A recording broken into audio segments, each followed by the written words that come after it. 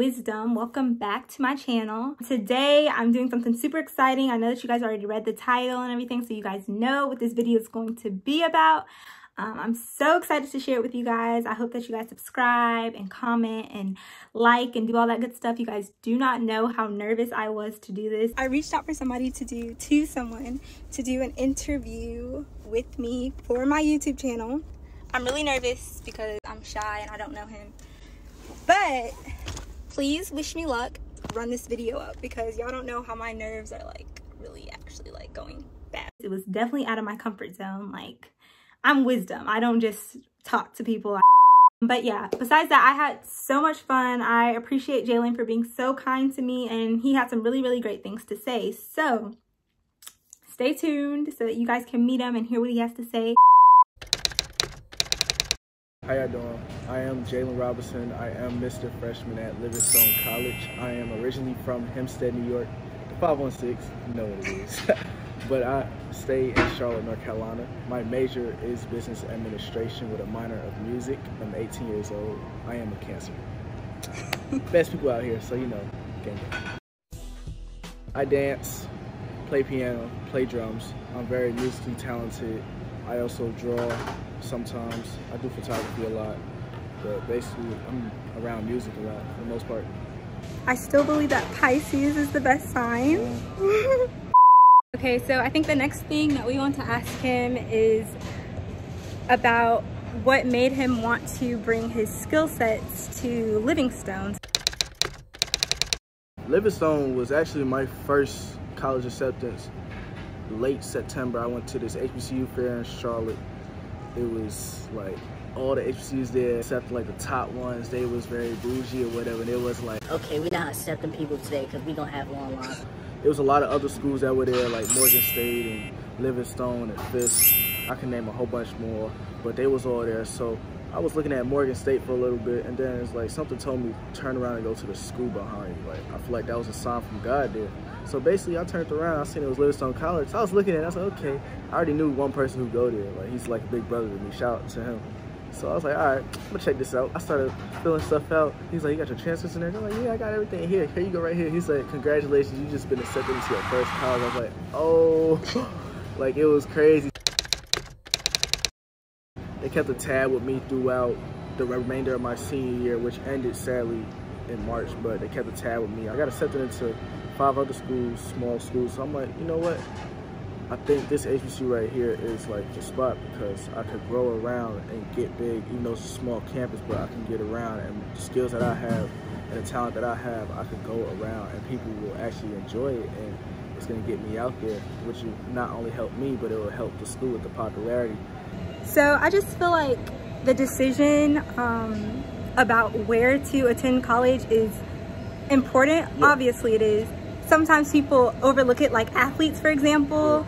Do I bring my skill set somewhere where people have my best interest in mind, or somewhere where they might use me or exploit my talents?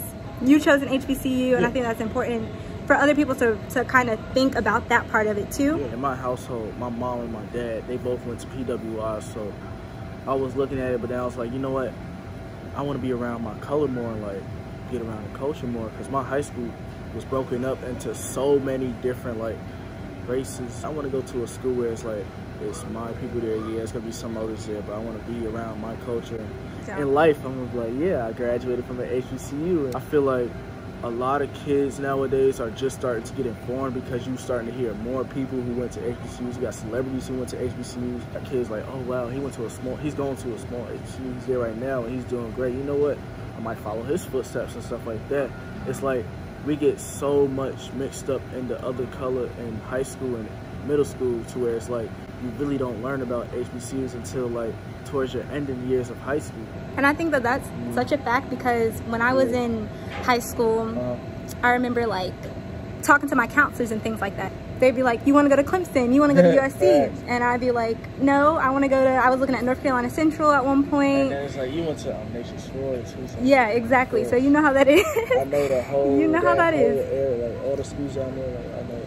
And so, like you were saying, if my family hadn't already put that into me, then I wouldn't have looked at it and I wouldn't have known about it. So I do think that it's an important decision. take your time. Don't over rush it. Think it thoroughly. If you have to pray to God about it, speak to your family about it. Do what you have to do. If you have to go to a community college for a year or two, you could do that. If you want to take a year off or whatever, do that. Work, save your bread up. You don't have to be like everybody else.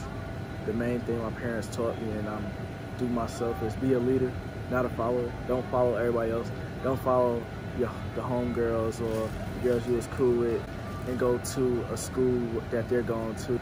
Don't go somewhere and feel uncomfortable about it. Go somewhere where you're gonna feel comfortable at and where you're gonna be happy at. Hopefully they'll take your advice, and hopefully they'll choose Howard and they'll come to Howard. If they did just end up wanting to go to Livingstone, what do you think they could expect?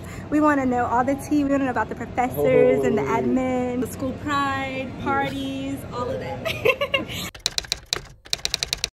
Livingstone, a lot of people try to downplay it because we are a small HBCU and we're basically in the hood. Like, every HBCU is in the hood. Like, it's not one HBCU that's not in the hood.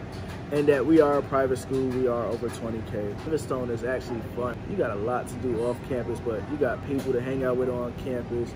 You got the pavilion where we hang out at, we laugh and talk and dance or whatever. The DJ, school DJ comes out there, shout out to Smacks and all that. Like, we be chilling out there. The professors, they may give you a hard time sometimes because sometimes professors don't like to reply to emails or answer calls or whatever.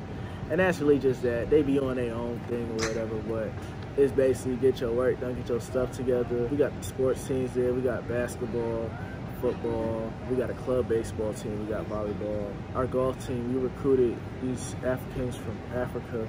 They came over and they won a couple championships with our men's golf team. But we are a Division II school, so our football team, we literally had the best D2 recruiting class for the 2020 year. Shout out to all of them, man. Like, they really came in and they're doing their thing, even though we can't have a football season. But second semester, definitely gonna be out there watching them practice and really kick in. So by the fall time, we can really kick some butt and come for Johnson Smith, because that's our rivalry. Yo, this is funny. All right, boom. So basically, you see everybody on campus. The campus is small. Like, a lot of people's tea gets around. I mean, some people want to down low. They keep it low. You could be homeboy with somebody, and they could be messing with your girl behind your back or whatever. Some females get thrown around the whole campus, and I'm gonna just say that because it's like I see it, and it's like I know. Don't get too caught up with like trying to get a girl freshman year. Yes, I may have talked to some females on campus. Yes, I have. Just don't try to put names out there, but oh yeah, like no, we was just friends. Don't try, don't try to put Mr. Freshman out there like we was. No, we was just friends, and that's really just that. But enjoy it though. There's a lot of stuff going on like within the HBCU community, like you were talking about Johnson C. Smith versus Livingstone, and then there's Howard versus Hampton, you know, there's that. But then there's also, like you were talking about, there was the bigger HBCUs versus the smaller HBCUs. There's a lot of like just conflicts, and I just feel like that's kind of wrong because this is like supposed to be a unity thing, right? We're supposed to be, man. It's crazy because it's like I connect with people at bigger HBCUs and we cool and everything. And I'm gonna just say this, and I'm gonna keep it a buck with you and everybody watching. It's like a lot of bigger HBCUs, they're very bougie about, okay, yeah. We're a big school. I go to A&T. He go to Shaw. He go to St. Augustine. He go to Livingstone. He go to Smith. They go there like. Okay, just because you got into a bigger HBCU gracefully and humbly doesn't mean you have to talk smack about everybody else who went to a lower HBCU or a smaller school. We all gotta come together because basically, in the long run, we're gonna be needing each other's help. So, this is not even on my paper, but I'm just wondering now, like, do you feel like, I just had it, hold on, I had a brain freeze. Everybody has brain freeze. 2,000 years later. Oh, I was gonna ask if you feel like funding has something to do with it, because I noticed like when I go on like HBCU pages and stuff like that, under the comment section it'll be like, there's more HBCUs than just the big ones.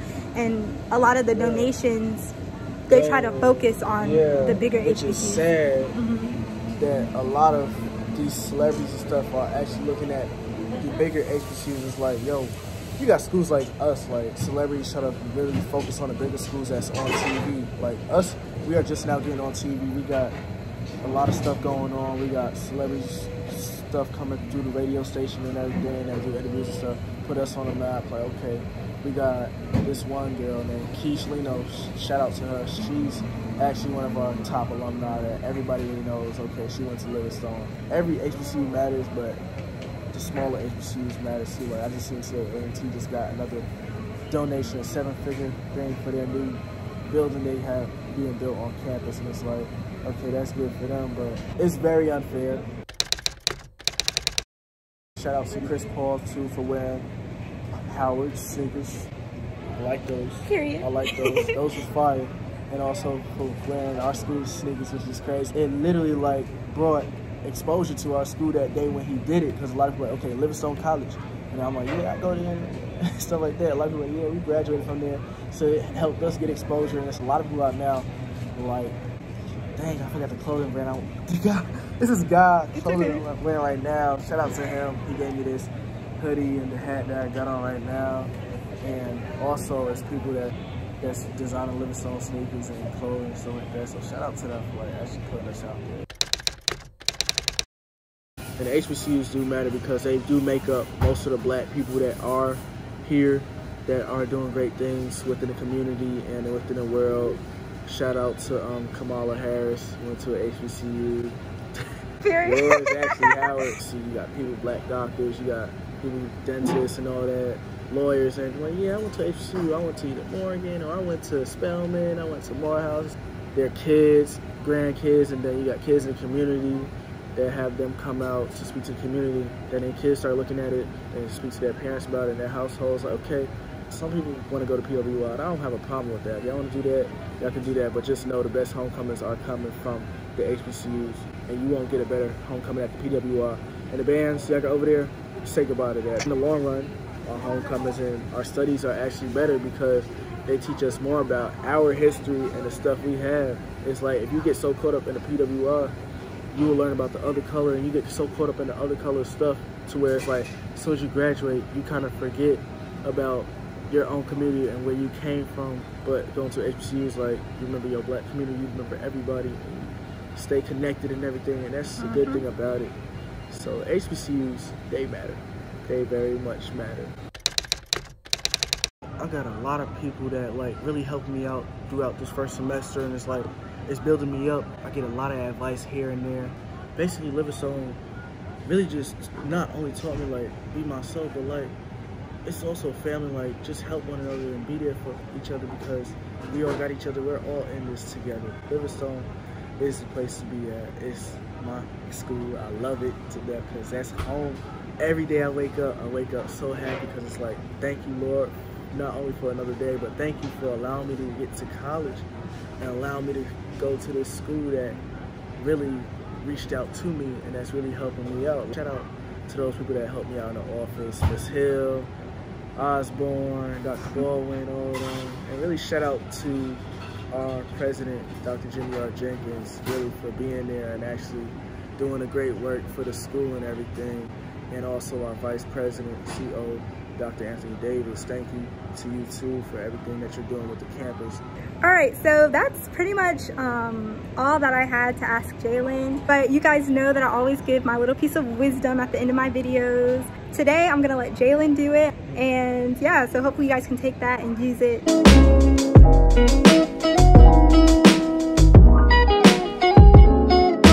Thank you all for watching this video. Thank you, Wisdom, for having me here for the video and everything. She's doing her thing and everything, but I also would like to say, like, I basically have a tattoo on my left arm, and I said it at my pageant when I won Mr. Freshman. Basically, you learn more from failure than from success. That's what a lot of people fail to realize. Like, y'all go through trials and tribulations, and look, when you mess up, and you stay in that one spot, you can't stay in that dark spot forever. You gotta come out into the light and show the world, like, you got potential, you can do your thing. So, learn more from failure than from success. Go out there, shine, do what you gotta do, get out there so you can accomplish. You know, yeah, that's what I gotta leave with you guys. Stay humble, stay blessed, keep doing your thing. If you need anything from me, you could really contact me through Instagram, Jalen.Hitz, JalenGotHitz, which is Jalen.Hitz with 2 Z's. Contact me, I'll give you advice, I'll talk you through some things. If you have any personal life issues or anything. And that's just that. Speak to you guys soon. Thank you for having me.